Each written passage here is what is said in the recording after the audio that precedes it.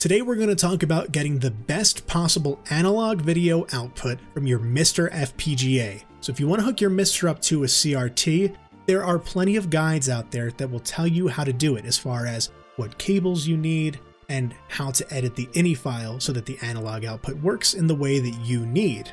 All of these guides will reference having some kind of DAC, or digital to analog converter. This could be built into your MiSTer already using an add-on board, such as the Retro Castle VGA or Saturn boards. Now you may not have one of these add-on boards and you only have an HDMI output on your MiSTer.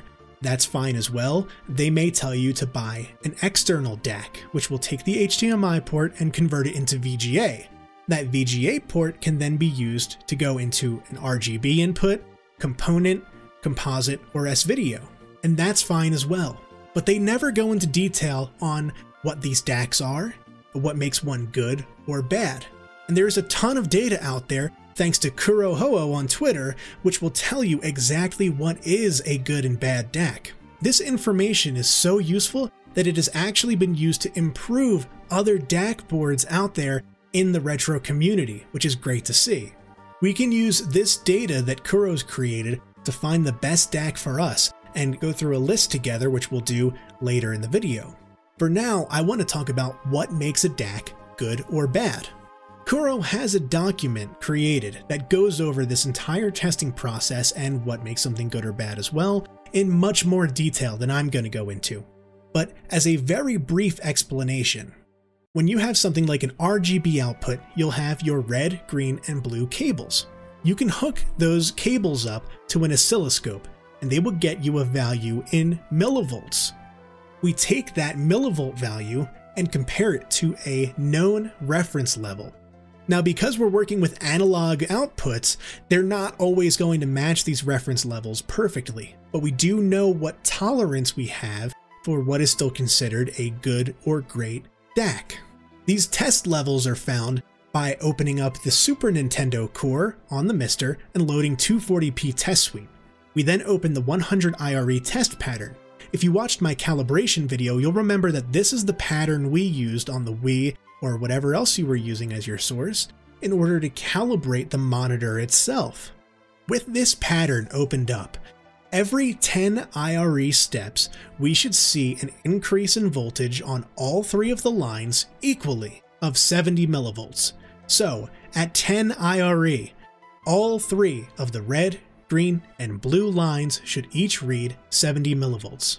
At 20 IRE, they should all read 140 millivolts, and so on, until we get to 100 IRE, where all three of these values should read 700. There are two useful pieces of information that we can get out of these values. First, if they are too low at the lower IRE values or too high at the higher IRE values, we're going to start losing picture information. And what I mean by that is if your voltage is 30 millivolts at 10 IRE instead of the 70 millivolts it's supposed to be, the image is going to be very dark when you're in a darker scene. So dark that you can't actually see anything that you're supposed to, such as the cobblestones in this scene in Final Fantasy VII. They'll just disappear into darkness.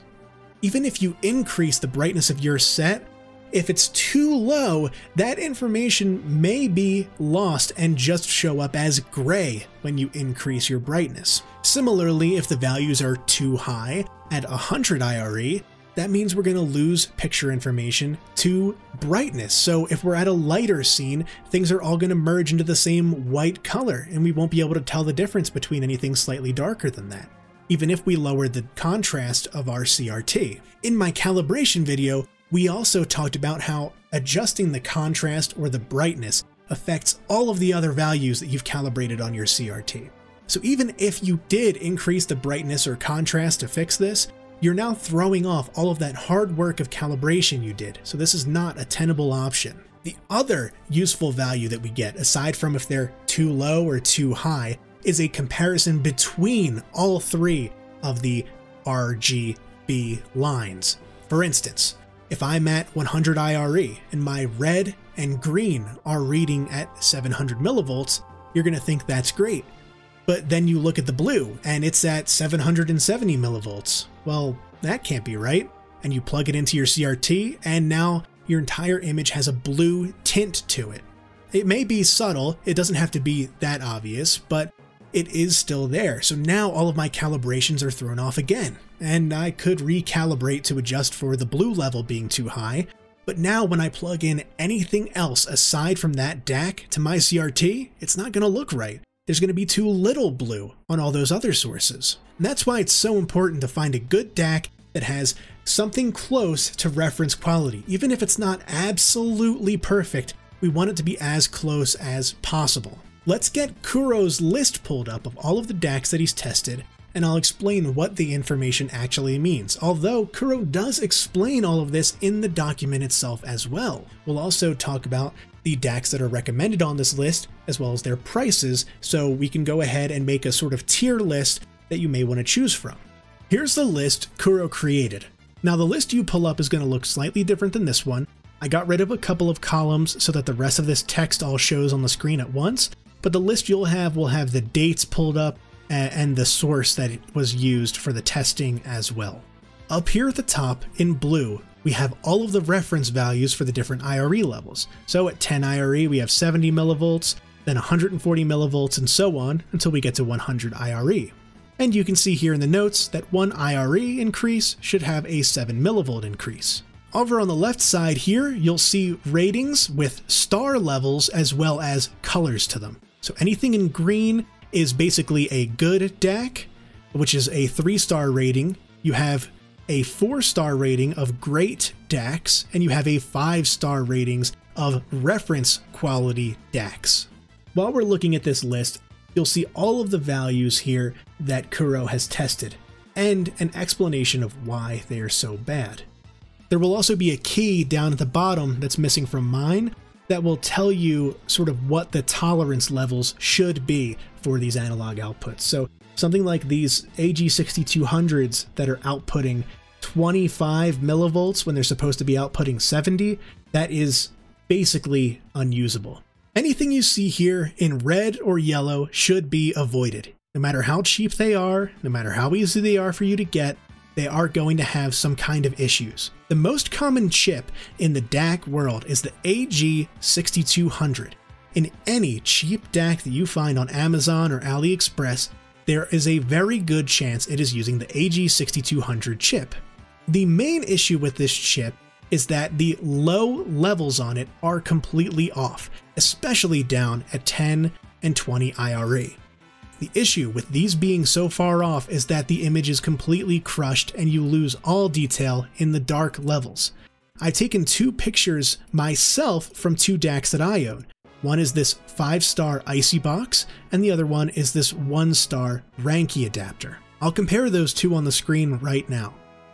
On the left side, I'll have the Ranky adapter with the improper levels, and on the right side, I'll have the Icy box with the proper reference levels. You can see just how different these images are. If I had a perfectly calibrated CRT that I had spent hours and hours working on perfecting, and I hooked up this Ranky adapter, nothing would look right. I wouldn't be able to see half of the things going on the screen. On the right side, you can see that everything looks perfect. I can see the detail in the cobblestone at the bottom right. I can see the pipes in the middle of the screen right below the little clock tower, and I can see the debris above the little red and white crossing sign on the left side of the screen. So that's why these should be completely avoided. I want to edit this in later because I know someone is going to bring it up. There is a mode in the MiSTer called Limited Range 2, which will try to fix these terrible DACs by lifting the lower levels and keeping the higher levels normal. However, it ends up lifting the higher levels as well, causing them to be way above the values they're supposed to. So please do not bother with these adapters. Now, if we go ahead and click on the link here, which, by the way, all of these DACs have purchase links in the list, so you can easily find out where to buy them. We can click on it and see that this thing is $8 or $9, which is very cheap. However, we can also go up to something like this, let's see here, this 4-star Vention adapter. It's me from the future again. We're going to cut this section out about the Vention adapters because it turns out they have completely sold out. You can find adapters by the Vention company, however they are not the one we're talking about in this video. They're based off of the AG6200 still, so we're just going to ignore them. The next closest in price is the Icebox 502, which is reference level, but there are a couple of issues with this DAC. First of all, it comes from a site called Groovesland, which can be trusted. It's not a scam site or anything. However, they have stock issues with these DACs, and these are not always in stock. They also will randomly delist things and stop selling them completely for essentially the rest of time without any kind of warning. So these could disappear at any time. So if you only have HDMI out on your MiSTer and you don't have a 3.5mm jack or anything like that, this won't come with an audio output.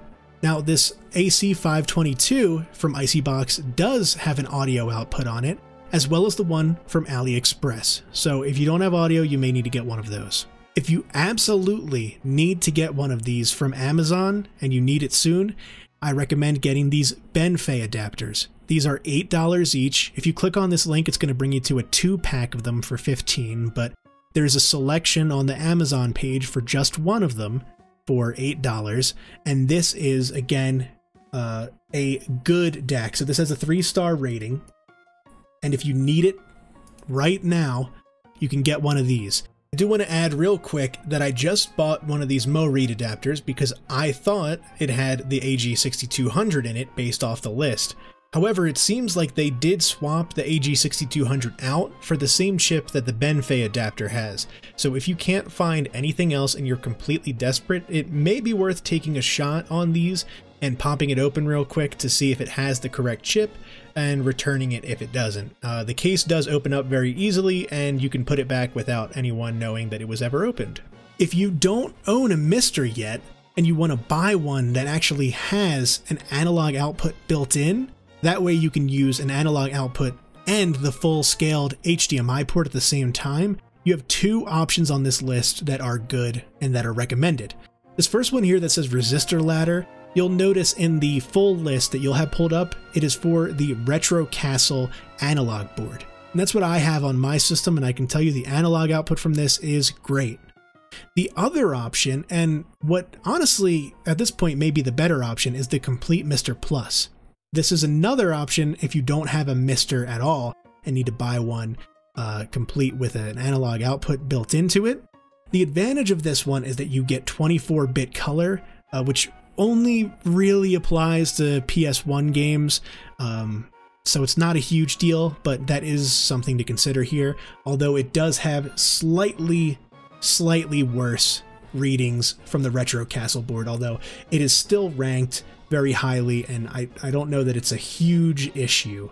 So those are the recommendations, sort of in order to me, I guess. The Icebox, the Benfei, the 2 boards with the good DACs built into them. You may notice that I ignored these HD Furies. There's the 4 and the 3. That's because these are a few $100s. You can get them in a group buy for cheaper. However, you're not going to get anywhere close to the price of these other adapters that are all listed on here. So, alright, that should be everything you need to make an informed decision on which DAC to buy for your MiSTer analog setup.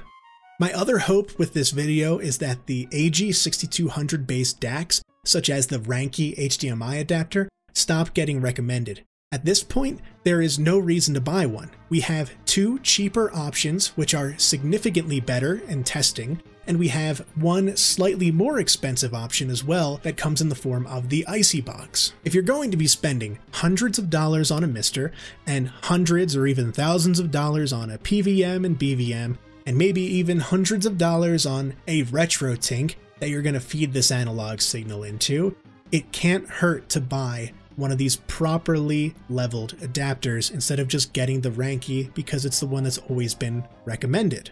We have the numbers now. We have proper testing done to where that thing and any other AG6200 based DAC should never be touched for anything involving retro gaming. If you have any questions, please let me know in the comments below. If you need help with things like a recommendation, I can try to find one for whatever area you're in. But all of these recommendations should be available fairly globally, so there shouldn't be any stock issues depending on where you live. I also want to thank Kuro again for all of this data.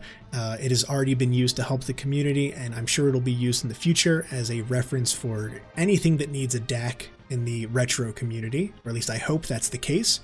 And thank you very much for watching. Bye-bye.